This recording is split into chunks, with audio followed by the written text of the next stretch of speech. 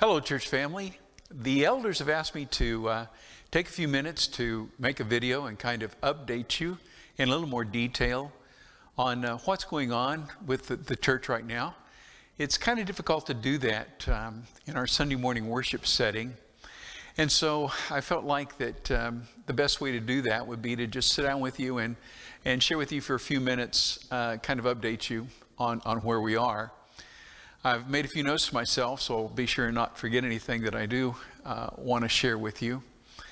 First of all, you heard Chris's announcement yesterday about the fact that while Governor Stitt has said that churches can now begin to meet starting the 1st of May, that the elders talked about it and decided to put that off for a few weeks.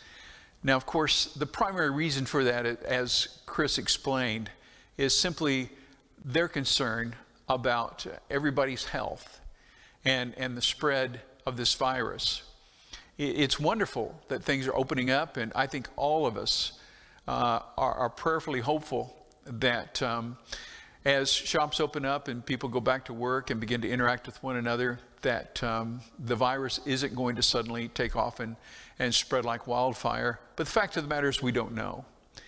And so they felt like it would be prudent to wait a few weeks and see how things go before we actually initiate beginning to come together here again.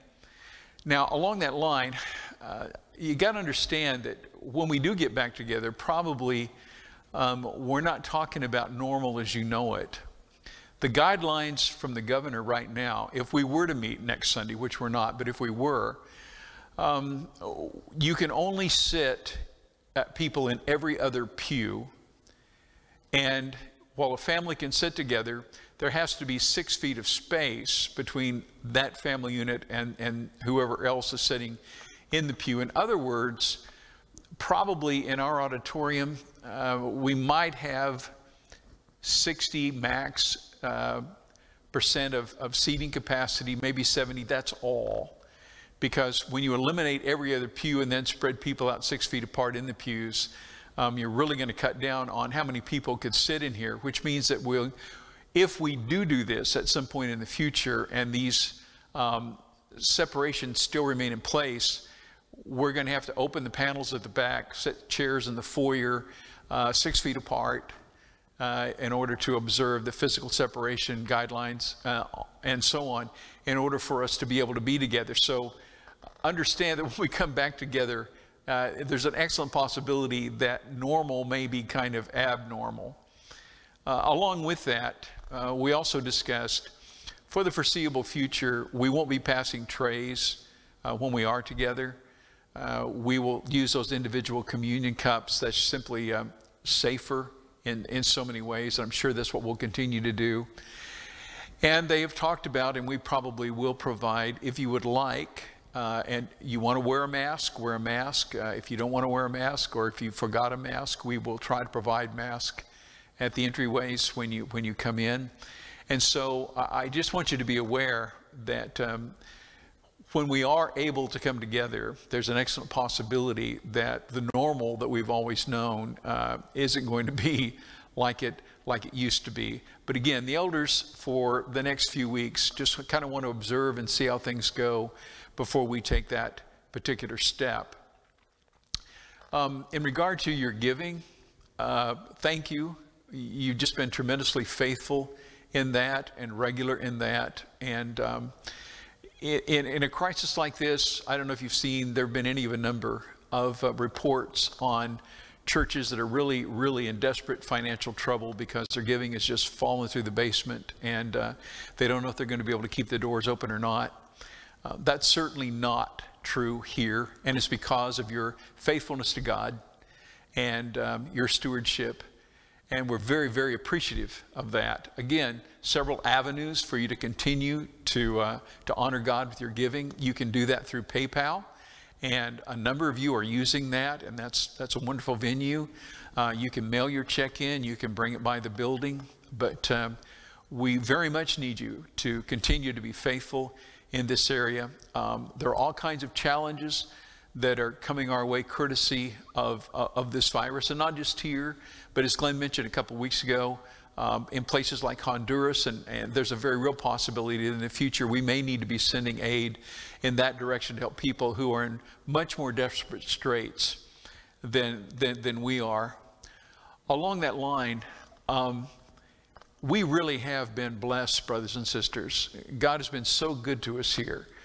When you look at the situation in places like New York, we are so far removed from that here, both as far as the physical threat of the virus goes and also as far as the economic repercussions of the virus. Yes, we've been affected here to some degree, but nothing like they have in other parts of the country. And I'm sure you're very thankful, as I am, that God has, in essence, in many ways, spared us from much of the tremendous difficulty that's being faced by so many right now. You know, it's one thing when doors close and another thing when doors open. And it's interesting how God works.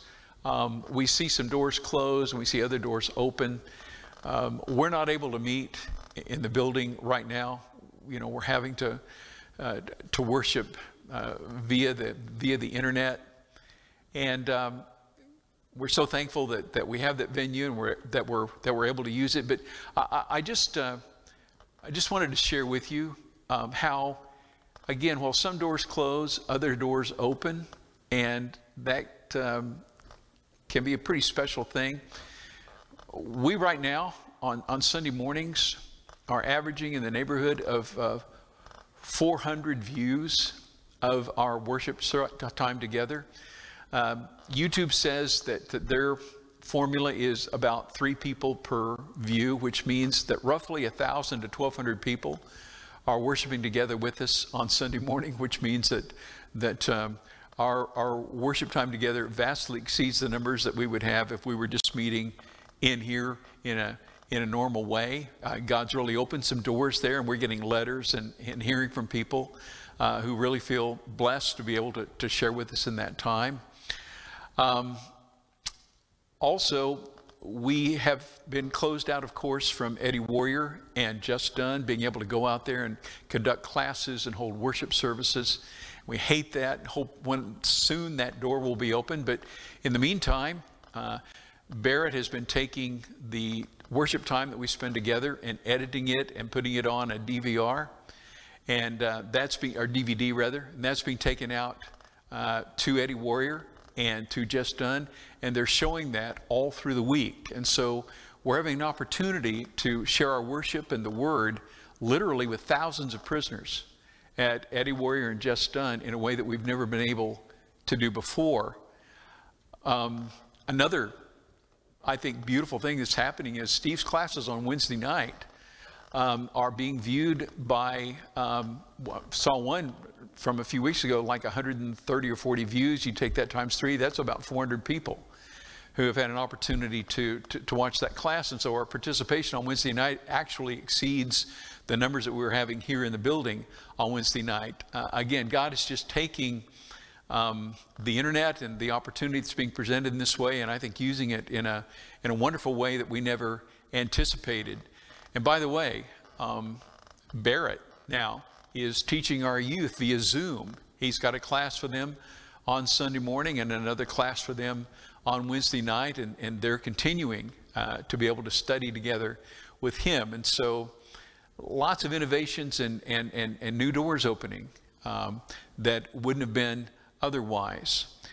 By the way, when you do come into the building, you're going to see some changes in here. A lot of painting has been going on. Both hallways, north and south now, have been painted. A number of the classrooms have been redone and look really nice. And so in this hiatus, while there's very few people in the building, that time is being used to make some updates and upgrades here that have been needed for a long time, and we're very appreciative of that.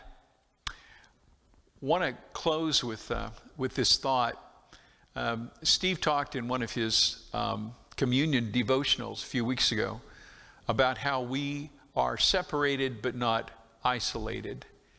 And I just want to reiterate that. That is so incredibly important. Yeah, we're separated. I miss seeing everybody. April, as I said Sunday morning, it's been the longest month, I think, of my life. It's just gone on forever. And a whole lot of it is simply not being able to interact with people you love, being able to be around them and share with them. We're separated, but we're not isolated. I would sure encourage you, if you haven't been, pick up the phone, call a couple of people. I'm trying to call a couple of people every day just to check on them, see how they're doing. If you'll do the same, if everybody will do that, it's amazing the number of people that we'll be able to check on and just express our love for. Yeah, we do find ourselves separated now because of these circumstances associated with this pandemic, but we don't have to be isolated from one another. And let's continue those beautiful connections that we have and look forward soon, hopefully, to a time when once again we can be together. God bless you. Stay faithful, stay healthy. Let's together continue to honor God. Let's strive to be a light in this dark world and the salt of this earth. Thank you.